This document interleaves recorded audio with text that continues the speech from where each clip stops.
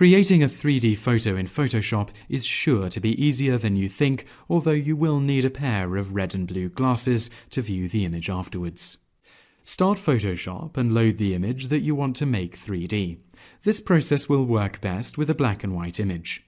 In the Layers panel on the right-click on the background layer, and in the menu that appears, click Layer from Background, and in the dialog box, click OK. Double-click on this layer to open its style options. In the window that appears, uncheck the boxes labeled G and B and click OK. Right-click on the layer and click Duplicate Layer. Double-click on the layer that has just been created, and in the Style window this time, make sure G and B are selected only and not are. Click OK.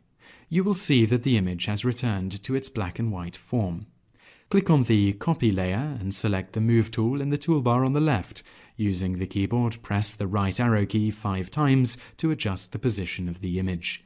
Now select the other layer and press the arrow key 5 times to move the other layer in the opposite direction. Your image should now resemble a stereoscopic image.